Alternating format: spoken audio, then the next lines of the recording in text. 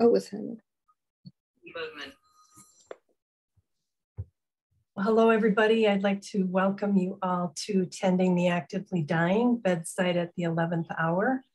I'm Nina Gurton, and I am an end-of-life doula volunteer for Shalom Johnson Hospice and have been on board. This is starting my third year, or in the middle of my third year.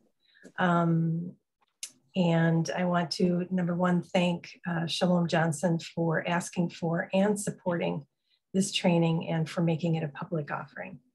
Rhonda asked me to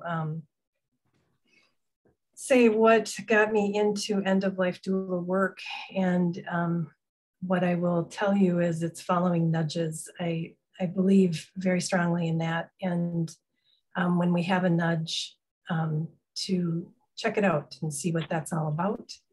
And I was a full-time artist and received a nudge to check out hospice and did that, and started as a friendly volunteer, which I was not good at. And that became very clear to me within about 6 months. And so I talked to the volunteer coordinator and she said, I think you might want to try vigil work. And so that is how I started. And my very first vigil was just a very interesting experience with a man and his brother. And the man who was dying was unconscious at the time. And when I walked into that room, I knew that I was there for the brother and not really for the dying person. And so I held space with the brother for about 4 hours, and he talked the whole time. And then all of a sudden he stopped, and I realized my work was done. So that got me to end-of-life doula training, and then helping Shalom to start their program with end-of-life doulas. And we now have about 15 of those, and are very excited about the vibrancy and just the way that the program is going. So thank you all for coming. So dying is a threshold moment that is a lot like birth, right? There's a life force that's shifting, but instead of laboring into the world, that life force is leaving. And my goals for today are to explain what 11th hour is, how it works in 11th hour, and to offer some tips on prep and approach, guiding, healing, and best practices. So for some of you that are already doing or have done 11th hour, this will be a refresher. And for others, this may be new information, and it is a lot of information and certainly not comprehensive. I go into a few things in detail, but there is so much more to 11th hour and end of life. If you have questions, we will take them at the end. You can feel free to put them in the chat, or just raise your hand when we open it up at the end of the presentation for questions. There are a couple of slides that have Shalom specific information. If you are volunteering for a different hospice, please feel free to just tuck that away in your mind and adjust to the hospice that you are, or the agency that you're working for or volunteering for. So what I invite you to do is to settle into your chair, and if you're comfortable closing your eyes, to do so. If you're not, just soften your gaze, maybe look down. And I would invite you to listen deeply to this quote from the book, The Prophet.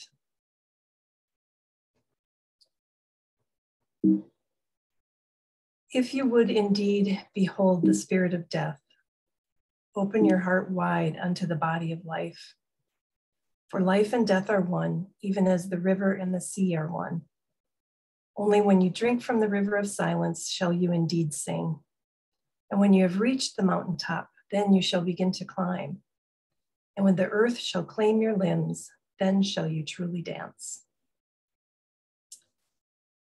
So feel free to open your eyes and return to the room.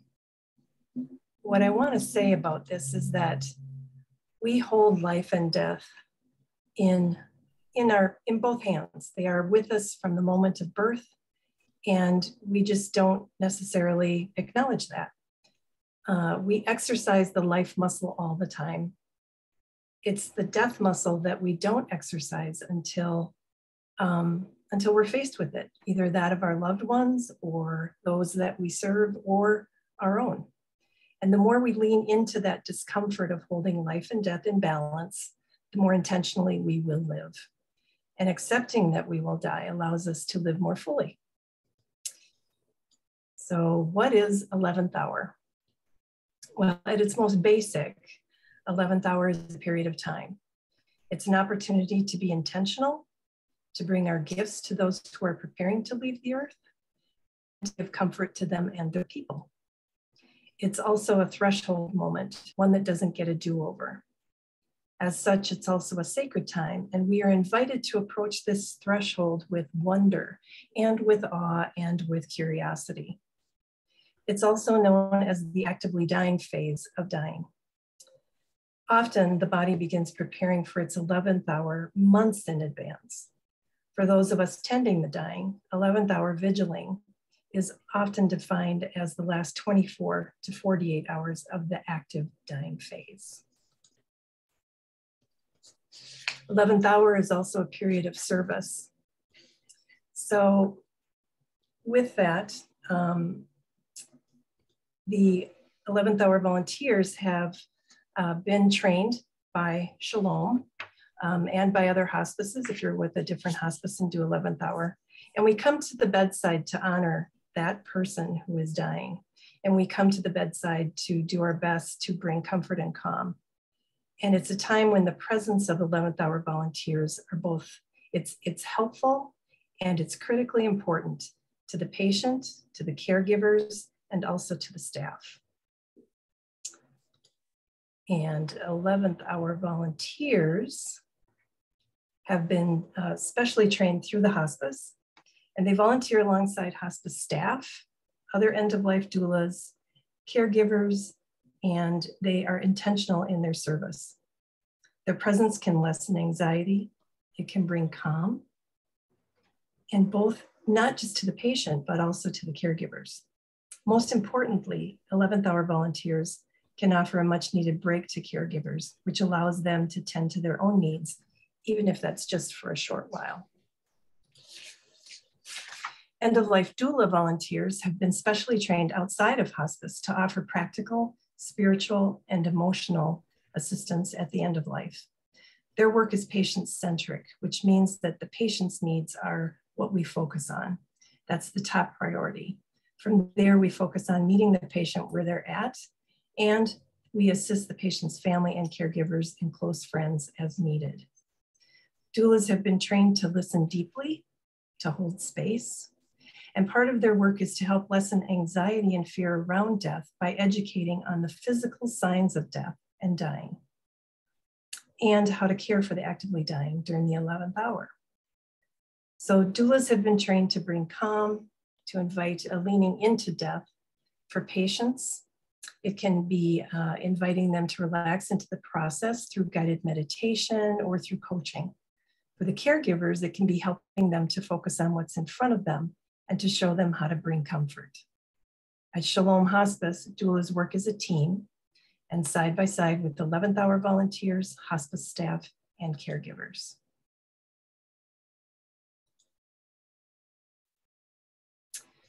Dr. Barry Baines, who was the former medical director of Shalom Hospice, developed the original 2 roads to death slide, which I've slightly modified here to make it in the present tense, as we see 2 general pathways to death, primarily because people can die suddenly and people can die accidentally.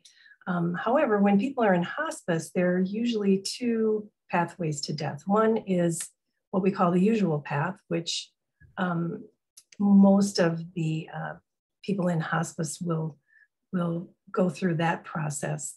Difficult path can be very hard for families, it's hard on the patients, but you can see that both paths lead to the state of semi-comatose and then comatose and then dead. One is just a little bit more peaceful. The other one needs a little bit more tending. Not everybody goes through all the steps of each progression, and it is a commonly held belief that people that are semi-comatose or comatose can hear.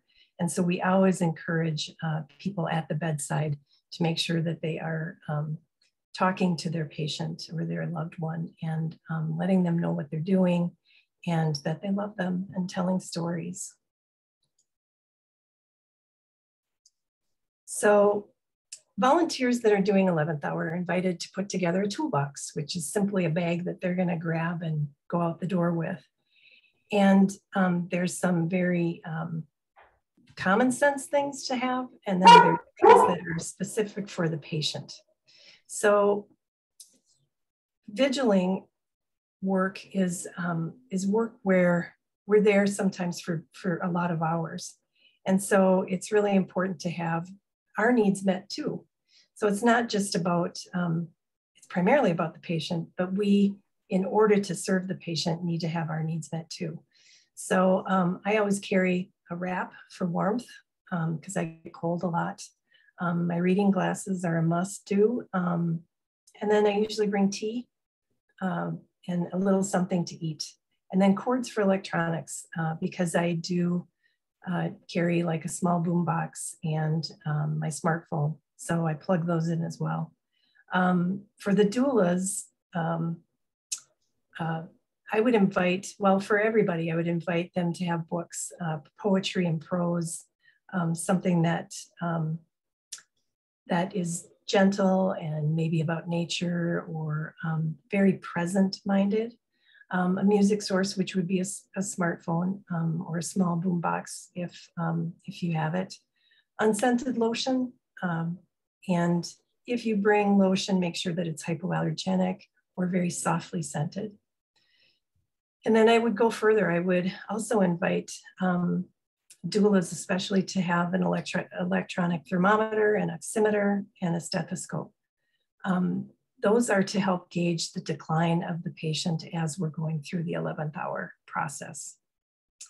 So if doulas are doing body washing or they're doing aromatherapy or they're doing any kind of ritual, I always invite them also to make sure that they have the essential oils they need, any herbs that they may need, and then a small body wash in case they can't find one at the bedside. So you've got your toolbox and you've got the 11th hour call. What is it that you're going to do? So here's the basics. You're going to follow all the organizational and facility protocols. You're always going to introduce yourself. And you're going to ask questions such as what's going on with the patient, who might be in the room with the patient. And then when you get into the room with the patient, you're always going to ask permission from that patient to do whatever it is that you start to do. Once you've asked permission and you start taking a look at the body and the nail beds and the face, you make an assessment. And based on that assessment, you take action. So always be ready to maybe if a patient is uncomfortable or needs to be repositioned, take action. Go to the desk and ask for someone to come and reposition the patient. If they're uncomfortable, find out if it's time for a PRN med. If everything's fine and you're in with that patient, ask permission to sit down, to listen deeply, just listen deeply. And that might be to the caregivers and the family that are in the room. It might be the patient. Sometimes they're still with us in the 11th hour and can talk and can share. Always offer loving kindness and empathy and be aware of all the needs in the room, which means their needs and your needs.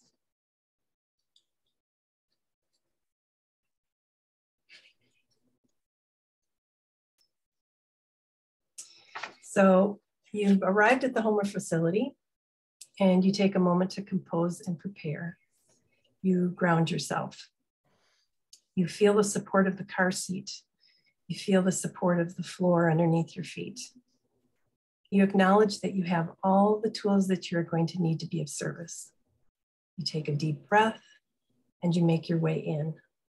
You follow all the protocol. You check in if it's needed, find out who's with the patient, get an update on what's happening, and then you head to the room.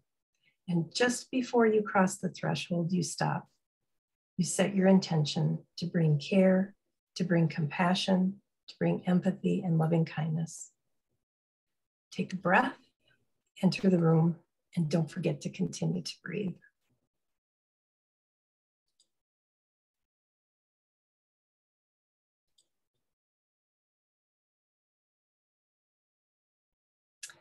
For 11th hour volunteers, take a look around. What do you see? Who do you see? Introduce yourself as a hospice volunteer, focus on the patient, ask if they need anything. If they're unresponsive, let them know that you'd like to sit down and then spend some time with them. Ask permission to touch, whether it's holding their hand or touching their arm. And if you're going to hold their hand or their arm or their foot, remember to do so from underneath. This minimizes tethering for the patient, and tethering is when they feel that they're being held down.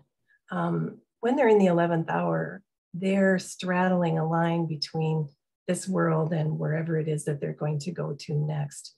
So we want to give them freedom to be able to move. So always hold from underneath. If lips and tongue are dry, use a wet mouth sponge. If reflexes are still in play, the patient might bite down on the sponge, so be prepared for that. Then ask them to release until they finally do. Also use lip balm after moistening to keep lips from cracking or to relieve cracking. And if caregivers and family are present, ask them what they loved most about their person. Ask them to recall a favorite story or a memory, and remind them that the patient can still hear them even if they're unresponsive. To hear what's shared is good for the patient, it's good for the caregivers that are attending, it's good for the family, and it's good for the 11th hour volunteer. And it gives them a deeper insight into who that person is who's in front of them. Friend of life doulas follow the same steps. Look around, introduce yourself, then focus on the patient. Ask permission to look at their feet, legs, arms, hands. Assess where the patient is in the active dying phase. Again, are they grimacing or are they restless? Pain meds might be helpful, so find the nurse. Ask them when the last meds were given, and sometimes it really is through that extra set of eyes that we are and how we come that, that invites the patient to get what they need. So don't be afraid to inquire. If you're going to use the oximeter or take a temperature, let the patient know that you're going to do that. If you're going to listen to their heartbeat, let them know that you're going to do that. And also look at the nail beds and around the mouth to see if there's a shift in coloration. Pay attention to their face and then make note of what you see. This is your baseline. So this will help you to assess the patient and to continue to assess.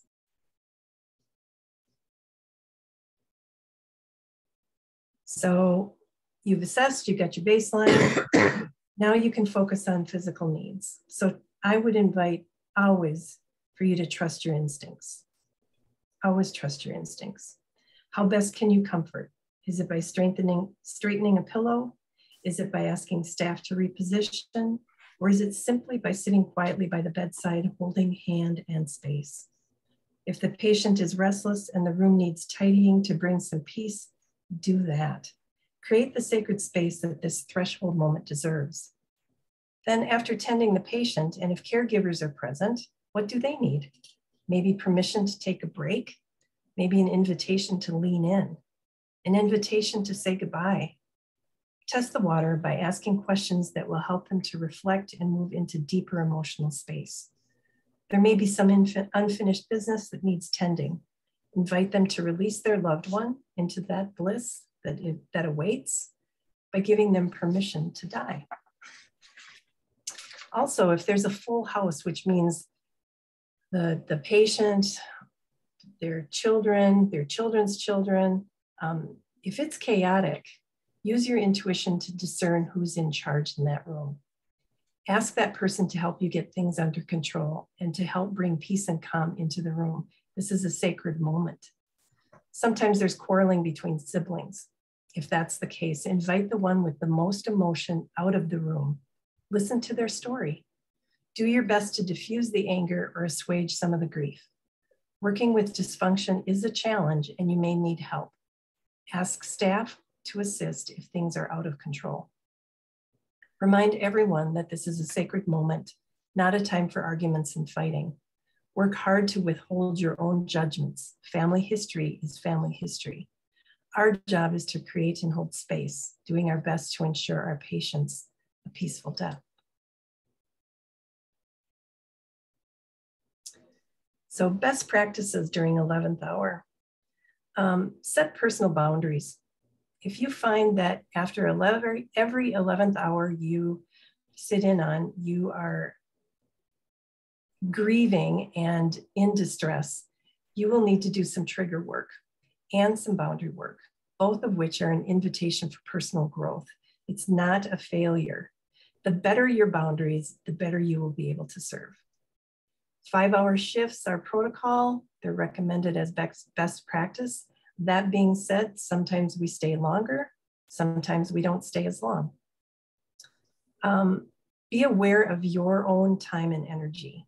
We come to the bedside as we're able, and sometimes an hour or two is all we have to give. And if that is what we have to give, we have given what we can. Always introduce yourself, offer a short explanation of who you are, especially to staff. If arriving in the wee hours, someone may not be at the desk, so go directly to the patient room. And when a staff person does come in, introduce yourself then. Use the email thread to update the 11th hour team of your visit and to share important observations or happenings so that the next volunteer is up to date. Trust your intuition and your senses to take care of who and what is in front of you, and always take care of yourself. You're a valuable asset to the team, so please treat yourself as such.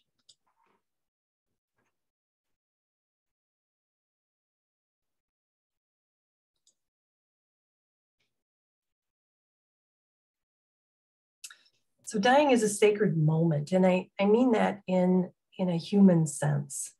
We're born only once, and we die only once in this lifetime, as far as I'm aware. And as such, we honor it, and we honor it by doing what we can to create intimacy and the sacred. So the invitation here is to be practical.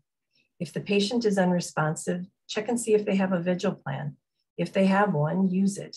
If they don't, use your intuition to do what you can to make the room comfortable. Ensure privacy as best you can. Tidy up. Place family photos and mementos front and center for the patient. No overhead lighting. It's right in their face. And so the best thing that you can do is to make sure that you have side lamps. If there aren't any side lamps, then turn on a bathroom light or a hall light and then close the door a bit. What you want to do is offer a soft ambiance in the room at night. Adjust the temperature of the room and the window treatments if you need to. If you have access to music, find something soothing or non-tethering. Add it to your playlist library. Read poetry and prose that brings presence. I personally like Wendell Berry, Rilke, Mary Oliver, and John O'Donohue. They're great options to carry with. And also look around the room for love letters, for any cards or notes, and read those, and then fall into trust that the words are being heard.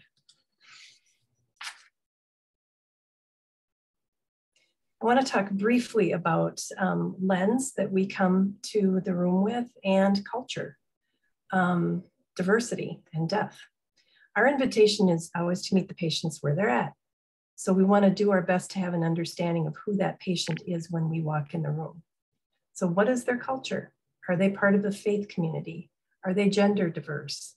Leave your biases at the door and understand that different cultures too have rules around touch, body modesty, and more. And by honoring and respecting those rules, we honor and respect our patients. Asking questions respectfully is good practice. and families will appreciate it as well. Death and dying are scary for most people.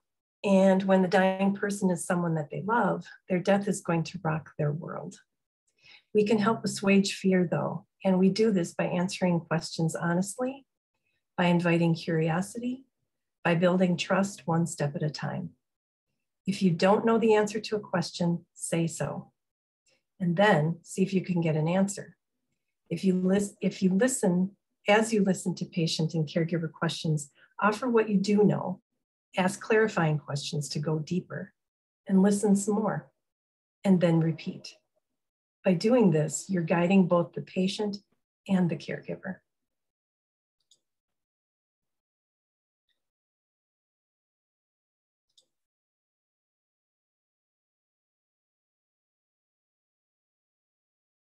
The greatest fear that most people have is what's going to happen to their body. They want to know how it's going to change. They want to know what their death might be like. Naming the fear brings it out into the open. And once it's in the open, it can be looked at, talked about, and fear naturally starts to diminish. So we can talk about the physical changes and normalize the process. We can also help folks to understand that not all of the changes that we might say could happen will happen for everyone. Surprising for people too is that often the body has been preparing for death for a very long time. Each person's death is unique. So be prepared to be surprised and learn from each patient who is also your teacher. Help patient and caregivers to see death as a normal part of life. Invite them to take out the emotion and to be curious. What might their death look like? I like to teach patients about the elements and how they leave the body. Knowing the signs of each element's departure helps me to assess a patient and helps me to better gauge how close they may be to death. So let's start with earth.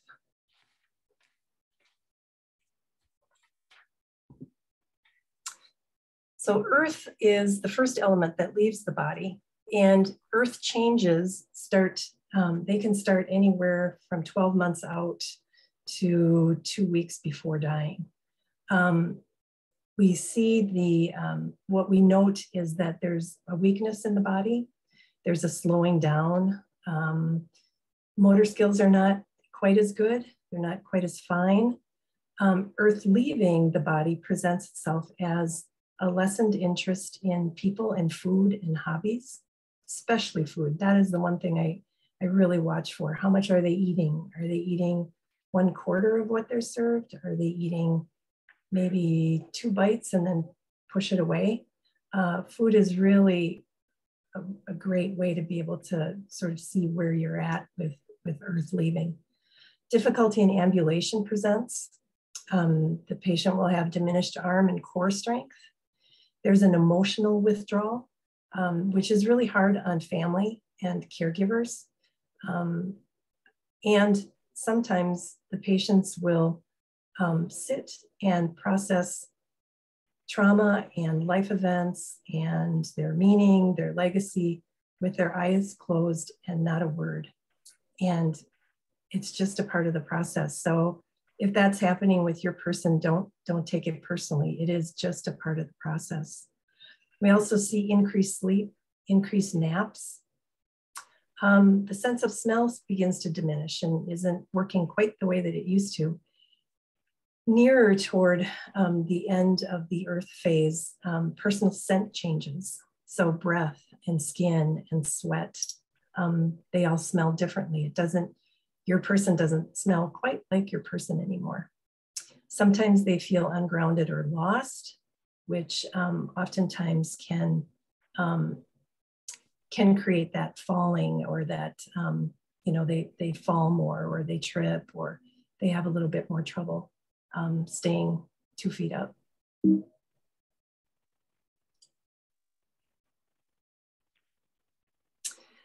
The next element to leave the body is water, and that begins 3 months or less from death, and it is the second element to leave. What we note about water leaving is that there's a diminishment in the taste sensation. Hearing shifts and changes, and oftentimes the patient has trouble hearing. There's also some cognitive dissonance. There's not as much understanding. You can give suggestions, or you can tell them something and they might ask you to repeat it. They're having a little bit more trouble. Dehydration works. We often get, we have a lot less clarity, and that's kind of what we're talking about here. When water leaves, it presents as a dry tongue or a rough tongue. Chewing and swallowing is very difficult. You'll see that oftentimes people want pureed food instead of their regular food, mashed potatoes, that type of thing. There's not as much saliva, so that makes the swallowing more difficult. There can be a loss of body liquid control. So eyes just continually water. There can be a runny nose, drooling when they're sleeping. And then way towards the end of the water element leaving, there can be a change in urine coloration. Incontinence can be a part of an early part of someone's journey, but it generally will hit in the water phase as well. So you'll see people have to shift into a Foley catheter, or depends. Again, that change in urine coloration, it goes from that light pale yellow, and then near death, it is a dark brown. And part of that is the kidneys have shut down. And so that, and then the dehydration. There can be a point at which the patient can't get enough to drink. So their thirst is very much increased. And then as they get closer to death, they push it away. They don't want any more water. People can become emotionally lonely and kind of more needy, demanding, kind of cranky as well. And part of that is that dehydration aspect. During this time, there is an active processing of any unfinished business or soul wounds or childhood trauma. So they may want to talk about it, they may not, but it's usually in the water phase that occurs.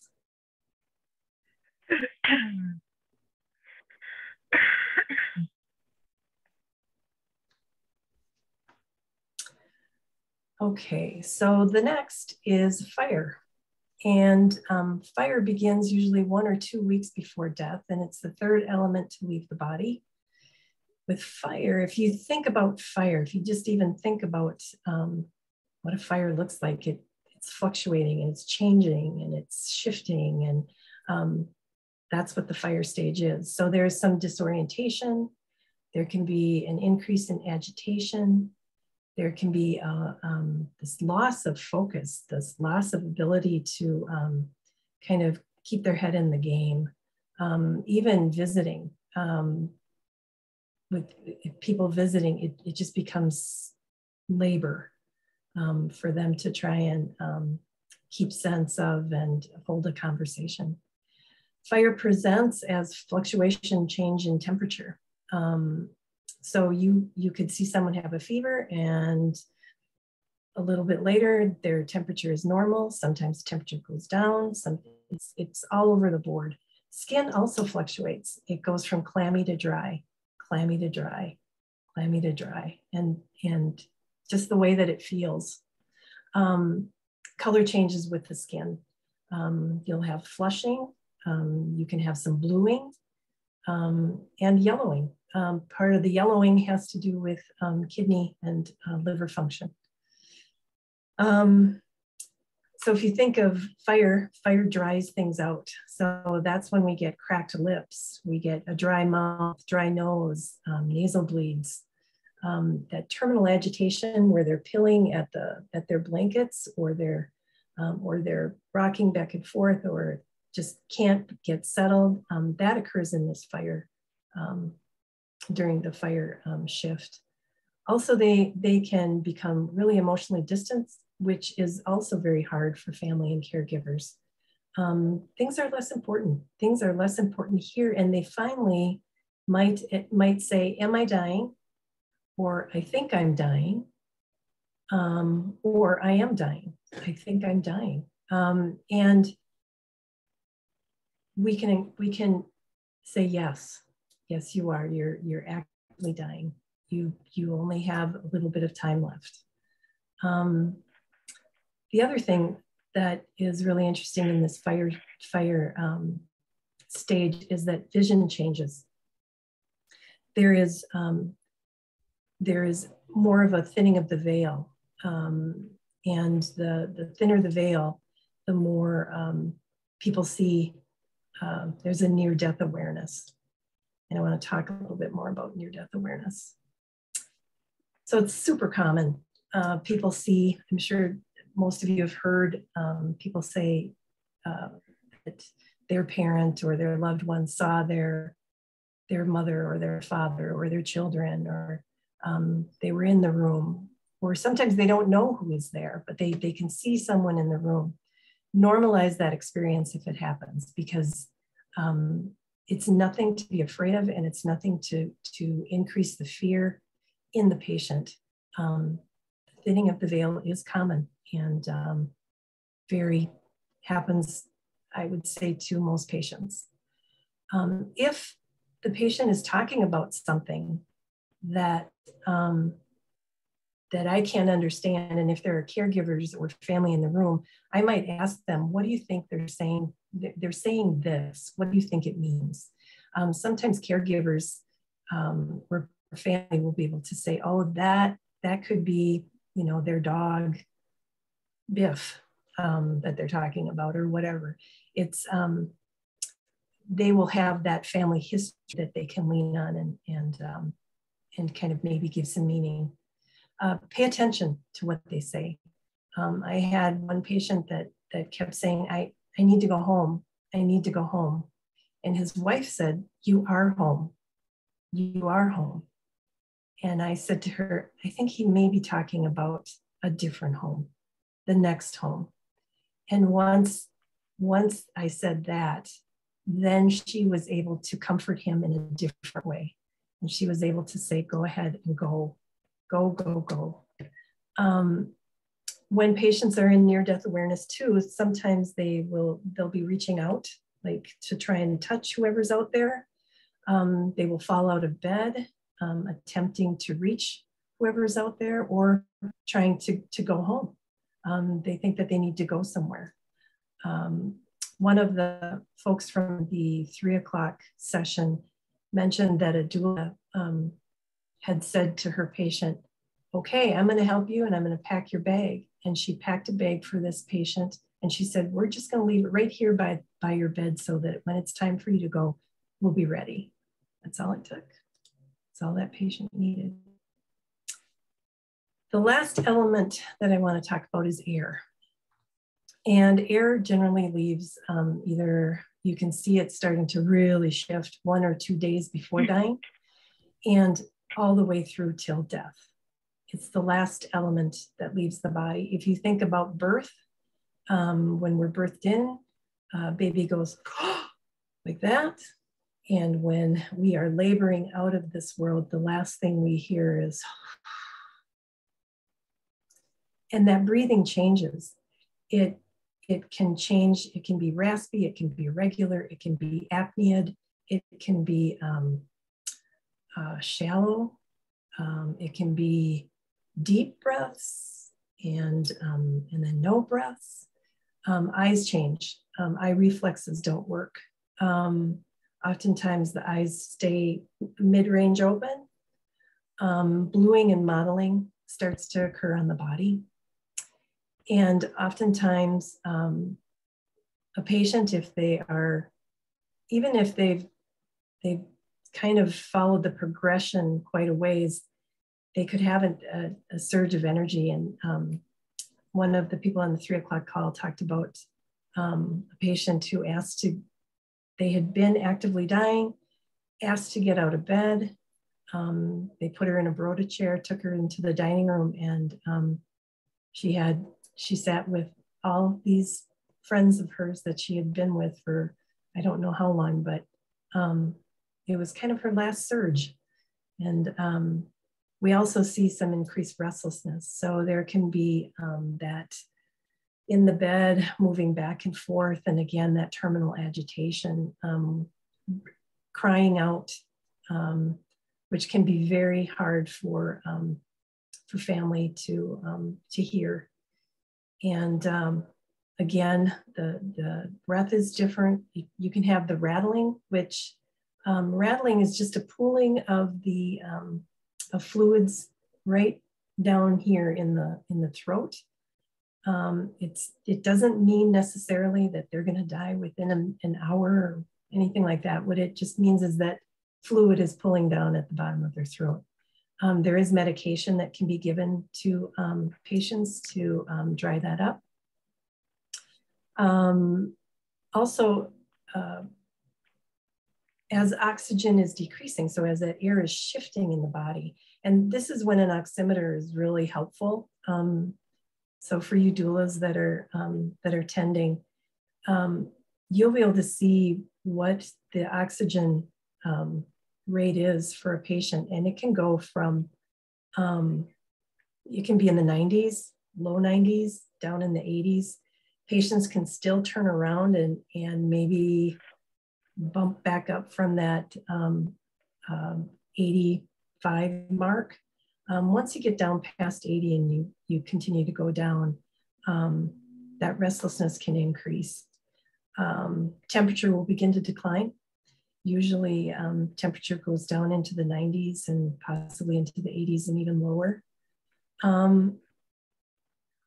When the patient has eyes open, oftentimes they're looking, it looks like they're looking at you, but you can tell you're not connecting, and it's almost like they're looking through you. It's that can be a little bit unnerving for families and caregivers, and so normalizing that and explaining that is just something that happens very close to end of life. It's a very glassy-eyed look. Extremities begin to become cold, primarily because all the blood is moving into that center section of the body, and so the blood isn't flowing through the way that it was, and so the extremities, the hands and the feet get cold. They will start to mottle, which is a purpling, almost it looks like a bruising, but it's just a pooling of blood on the underside, whatever is touching or wherever the gravity is.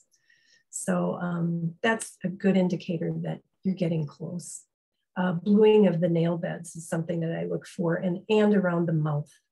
And then what I always find really interesting is the facial changes that occur. The face, there's a shifting, and the person that I maybe met 2 days ago and I come back does not look like the person that's in the bed. The face grays, it can become very waxy, and it can sink, it becomes sunken. And it is pretty quick after this that the patient becomes comatose or unresponsive.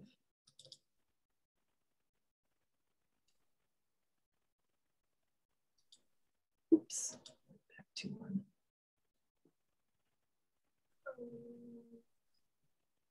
Okay, so we've been through this kind of roller coaster of the breath and air. And some of it's been noisy, some of it's been hard, some of it's you wait for that next breath to come, and you wait, and then there's a breath, and then nothing. And then all of a sudden the breathing has stopped. Your patient, your loved one has died. Their heartbeat and their pulse have stopped. Generally the eyelids and the mouth are open. And there are ways to close the eyelids and there are ways to close the mouth, but just normalize that for the family and caregivers that generally they do remain open. Make the body comfortable. this is a time to, you can shift the body now. Before you didn't want to create any pain for the body. And so now you can move the body around a little bit in the bed. You can tuck the pillow up into underneath the head. And remember that death isn't an emergency. Take a moment and pause. Offer gratitude to this person who was your teacher.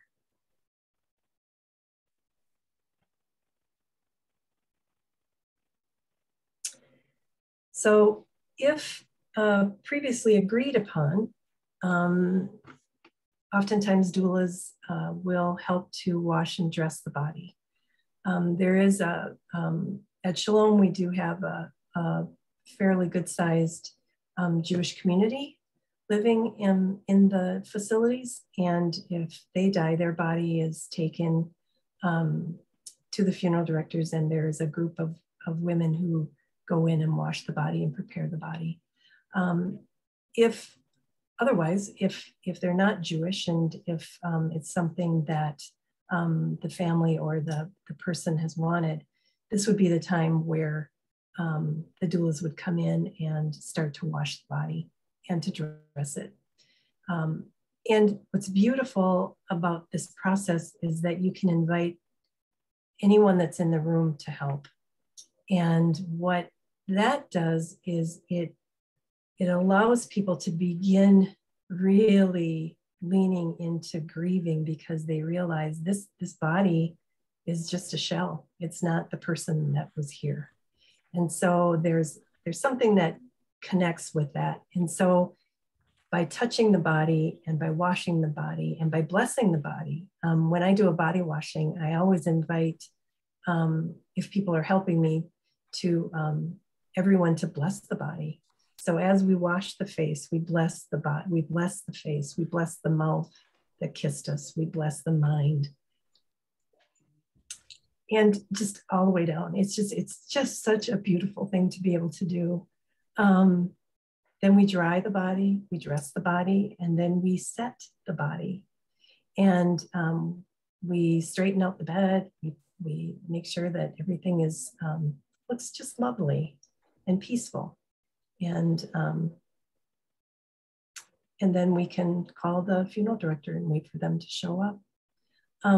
You can shift the room. If you're a ritualist or you like ritual, you can shift the room with ritual. That would be a really great time. Otherwise, it's a great time to invite family caregivers to offer some memories, offer some stories, ask for forgiveness one last time. Also to encourage one-on-one time with the body. If you have a large family that's there, encourage them to step out and just one at a time go in and spend time with their person. And pay attention. Pay attention to what you see, what you hear, what you intuit, maybe what comes up, and maybe if someone is grieving really hard, maybe you need to go and be with that person for a moment. Also with Shalom, their policy is that caregivers and family can remain with the body for up to 8 hours.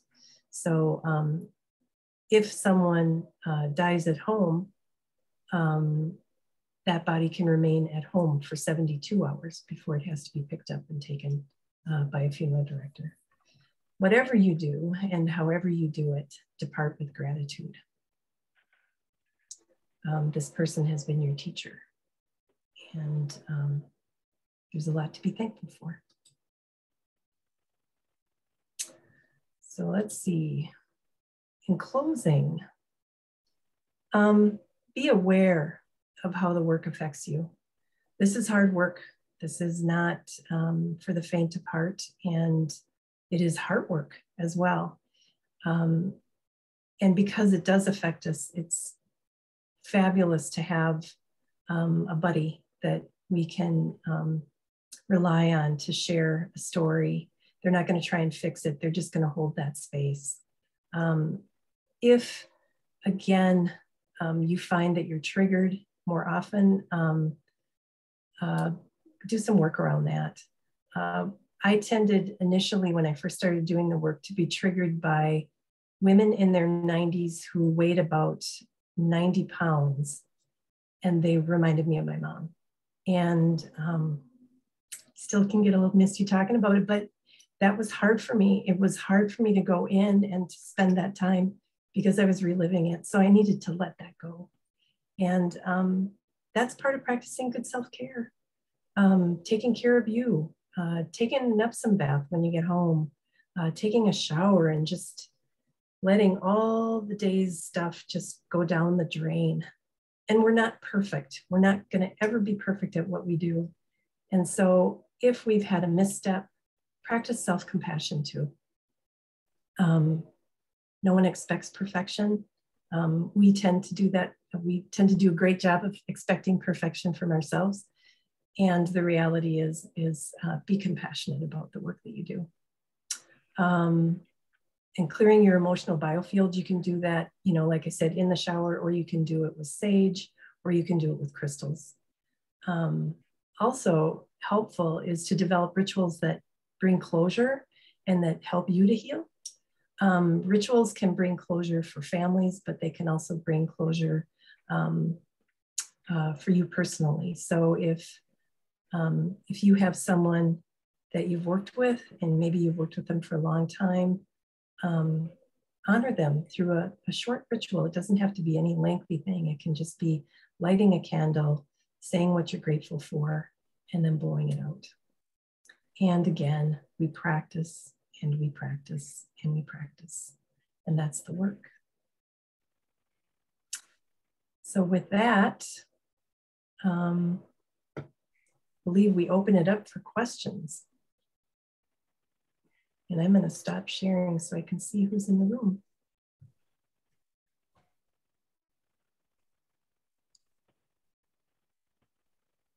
I'm grateful to see some friendly faces. So you can take y'all can take yourselves off of mute. And if you have a question, just go ahead and raise your hand or ask. And I see Wendy, you put something in chat. You had a situation where the dying person was clearly seeing people he loved who had died before him, kept pointing them out to the living members. Some were super uncomfortable and one rolled their eyes. Any coaching on how best to handle? Yeah, just normalize it.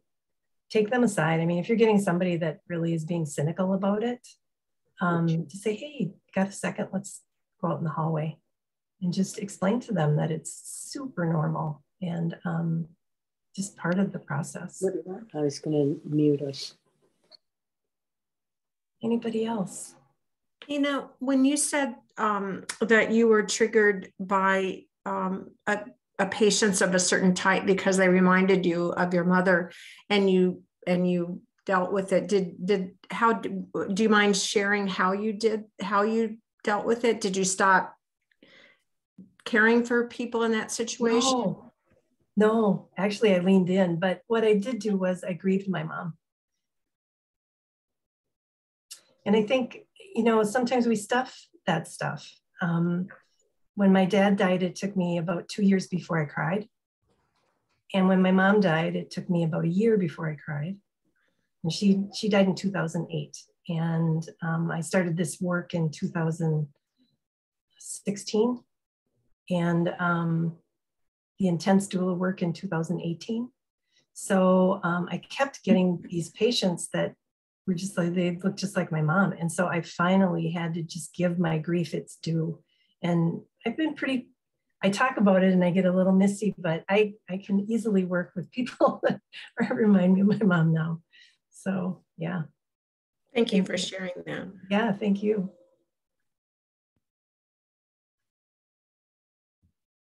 Anyone else? I want to say something. This is Carrie Siegel talking. I used to work in the ICU, in the medical ICU. So we had a lot of patients that died when I was working. And one thing is about the agonal breathing that goes on, even after the patient appears dead. And it used to kind of freak people out, families, nurses, you know, it just happens. And so maybe you could touch on that a little bit for people? Yeah, actually, I'd appreciate your expounding on it, Carrie, because I've only had one patient that it was an expiration that was, and if there are any other doulas that have had that, but to have that, Yeah. yeah, I've only had that once. Oh, So if you can expound on it a little bit more, I that'd thought be all great. patients did that. That was Mhm. from my experience, but it's just a little, it can scare you because you're not really, you don't know when it's going to happen, so it catches you off guard. They just let out noises and you know, it's just noises basically. But and a lot of times the patient's family, well, sometimes they were in the room, sometimes they weren't in the room, but anyway, I just think it's good to mention it because it does happen. But your experiences, you only had it once. That's good. Yeah, yeah. And I think, you know, when I said prepare to be surprised, Yeah. there are lots of surprises. Yeah. I was working with Nina Arsenault with a patient and thought, we went in to see her, we were by the bedside, and I thought, just by all the signs, I figured maybe 5 hours to a day. And she lasted another 7 or 8 days. Oh, And yeah, it was like, oh my goodness, you know, she's bounced right back. And not bounced right back, but certainly it was a much lengthier actively dying phase than what I had expected. Another thing I'd like to mention is about a stroke patient. Mm-hmm. Have you had experience with a stroke patient? So they're not going to be moving, usually anything. And I just remember an experience that I had with one of my friends that had massive stroke. And I went to visit her, and the family, for whatever reason, had stopped coming to visit her. And so she couldn't move anything. And I brought some music with me, and I just talked nonstop, like the whole time, telling her what I was doing and what our friends were doing or whatever. And her eyes followed me around the room the entire visit. I was there for hours, and I would move around the room, and she just kept following me. And I was just like, oh my God, I was convinced she knew exactly what was going on, but she was like trapped in this body. It was, yeah. And she lingered like that it was like 2 weeks. Wow. It was really incredible. You were doing all that doula work right then and there. That was so long ago too, but just, I remember like the patient, if they can't move or whatever, they can still hear you. I don't know how long patients can hear you. You think till the very end? I don't know if you've read studies about that or whatever, but yeah, we generally, I would say, and doulas shake your heads, yay, nay, but we think pretty close to the end. Yeah. Yep. Yeah. Mm-hmm. Nina, I loved what you said about the use of the ritual after death. In our culture, because generally in our culture, we don't talk about death very much. We don't have a normalized ritual for it. Families can think that once the death has occurred, that they have to hurry up and call the cremation society or the nursing home. And I've had a couple of experiences that were absolutely lovely because we just slowed everything down. In one case, we did the bathing, we decorated the room with flowers. We spent an entire day telling stories and having individual opportunities for people to be together, and having the family being there laughing and remembering. And in one case, I had to send the cremation society away 3 times, but yeah, they just, for some reason, couldn't get the message right. But it makes such a difference for families, I think. And I do think that's one of the things we can bring to them is that it's okay to sit there and have a sandwich and talk about your mom. And it's okay to just take the entire day for that transition. It's really lovely. Yeah. And wouldn't your mom want you to have a sandwich? Yeah, of course. Yeah. I mean, yeah, it's like, yes. Yeah, you eat, Yeah, absolutely. Yeah, thank you, Patricia. Nina, I wanted to ask a question about, I've had some occasions, quite a number more, of very peaceful deaths where people were conscious at the end. And you said that they become comatose and it didn't seem like there were any alternatives, but that wasn't my experience. So tell us a little bit more. Well, these are people who were not afraid to die, and they had some knowledge about what was happening, and they were in a way sort of communicating with us what was going on while they were dying. So they were able to educate us. But they I remember one of my friends who was in her 90s, who just before she died, she looked at me and she said, "You have to let everything go." Wow. And I've never forgotten that, because I thought it was probably the best instruction for dying that you could give. But she was perfectly lucid right at the end. It's beautiful. Thank you. Thank you. I think if you don't have pain medication, then that's more likely. Yeah. Yeah. And depending on if there's a disease in progress as well, that can make a huge difference too. So yeah. I've been told that at a certain stage, pain is not so much an issue because of the deterioration process, so that it might be not necessary to do as much medicating. Yeah. I think it may be the nurses who care more for people being comfortable, and they're more concerned about that. But actually, for the dying person, I'm not sure it's the best thing. Well, and it's really interesting. I've been privy to conversations that with private clients and their medical team. And I've had private clients that have been firm about, I don't want any pain medication. I don't want, I want to be present. And then other people that have said, I want everything you've got. I want the whole arsenal. Give me it all. So I think, if people can actually make those choices, and if they can do it and have it be documented so that everybody is aware of that and everybody knows, and even still offer, do you need any pain medication? What a great way to go. Yeah, that would. Yeah, absolutely. Yeah, thank you. Like childbirth, as you said. Yes, absolutely. Yeah, yeah. Anyone else? I have a procedural question. As I'm a volunteer doula at Shalom, but I'm pretty new and I haven't been present at the time of death with a patient yet.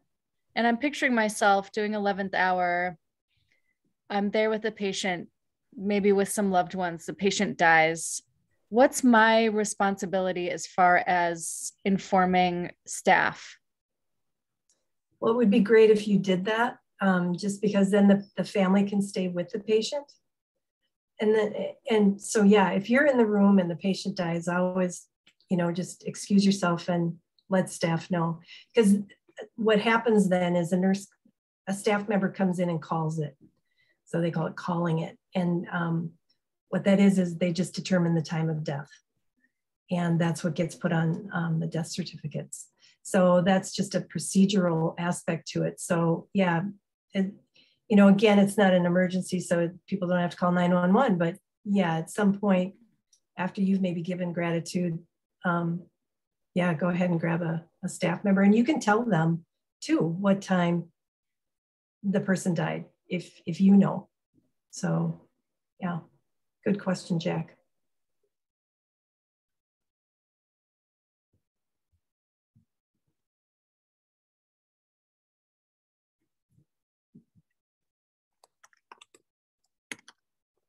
Anybody else? I have something to say. And it goes back to that last thing. And so I'm the volunteer coordinator at the hospice program, and so proud of this team of doulas and my whole volunteer team. But, and when I think about, sometimes I think about that pain question that was just brought up, and people, there's such a, that gets to be a really tricky piece of real estate to tread on. And what makes it really tricky is people have misinformation on morphine. Even healthcare professionals, our person who I love, who does our orientations for our employees, was telling everyone that Jewish people don't really like morphine because they don't believe in assisted suicide. And morphine is not assisted suicide. So many people, that was the educator educating all of our new staff, and he's been with us for such a long time, needed to be educated. And so I think if you even start to tread in those kind of waters with people, you get into some really dangerous areas. And so I'd really when you're thinking about pain management and death, I would invite you to keep that very like your death and your pain management, and not somebody else's, because you really, unless you really know what you're talking about, and you don't. This is doctors and nurses play around with those dosages and they're tossing all around. It's never the same. I always think, how can we still have this conversation? We have lots and lots and lots of people dying all the time. Why are we still, we'll just go to the chart. There's no chart. So you don't know it. They don't know it. And it's all an art. So I would really invite you to consider that for your own death and what you would like. And even your opinions can, if you say to somebody, and somebody has, we've had nurses aides say to patients, oh, don't get morphine, that just makes you die. And she was like, oh, it's just really, I would invite you to just steer clear from that conversation, and advise people who want to talk about pain to discuss it with their healthcare professional. Thank you. Anybody else?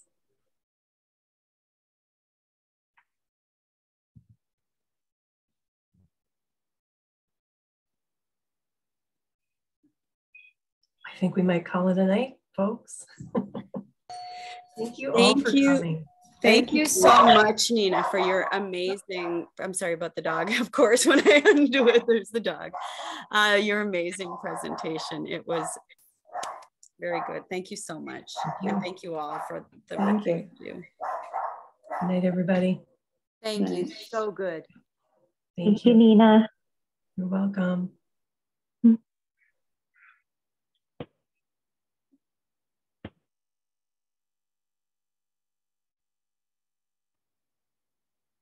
Hey, Freya. Hi. I was going to see if there was an after party. This is it.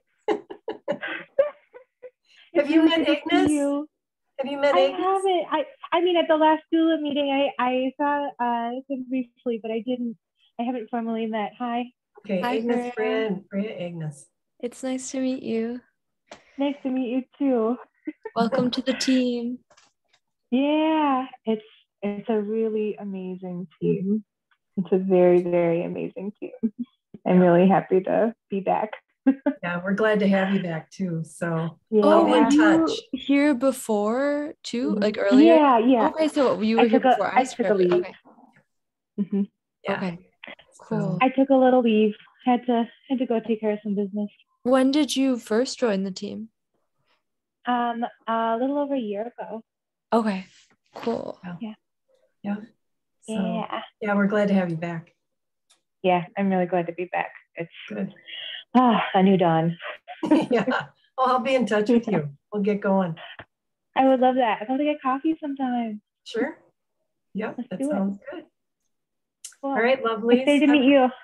Yeah, and have a good night. Thank you, Rhonda. Yeah. Thank you, Rhonda. All right. Good night, you guys. Take care, y'all. Bye-bye. Bye.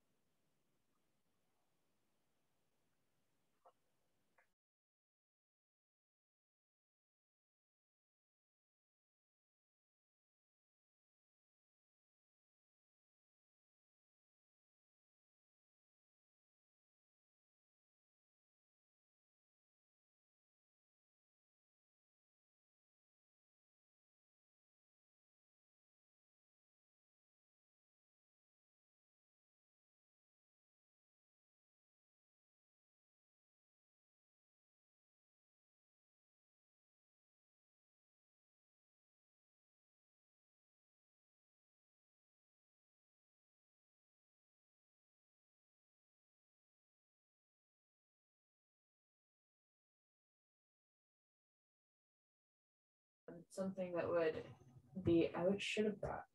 I didn't bring that sketch. Too bad. Okay, But- so a net bed. Yeah, and then